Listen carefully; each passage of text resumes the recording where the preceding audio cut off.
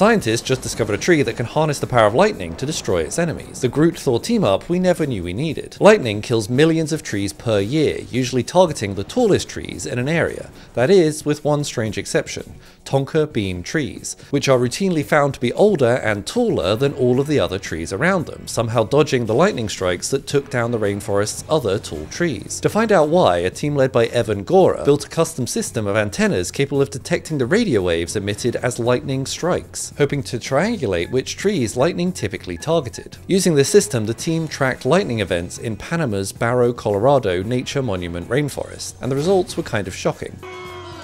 It turns out the Tonka trees weren't dodging the lightning strikes at all. They were repeatedly being hit, but seemed somehow to survive completely unharmed. Nearly 100 strikes in total, with 9 directly observed during the study, found that each Tonka tree survived with only minor damage, whereas direct strikes on trees of any other species resulted in catastrophic branch loss, and 64% of those struck trees dying within the next 2 years. The Tonka trees themselves seemed to be immune. However, the trees and vines immediately surrounding the Tonka trees weren't so lucky, and were 48% more prone to die than any other tree in the rainforest. So somehow these Tonka Bean trees were not only enduring lightning strikes, but then also channeling the millions of volts of electricity into the plants around them, like a forest-scale lightning rod, eliminating the competition.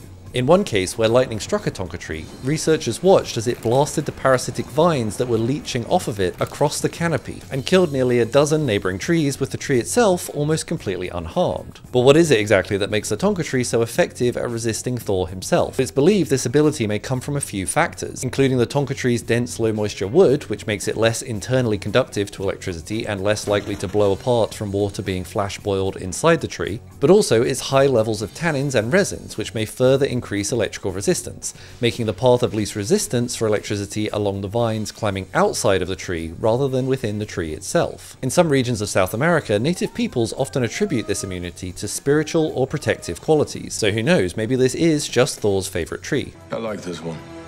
If you like science that sparks your imagination, follow for more.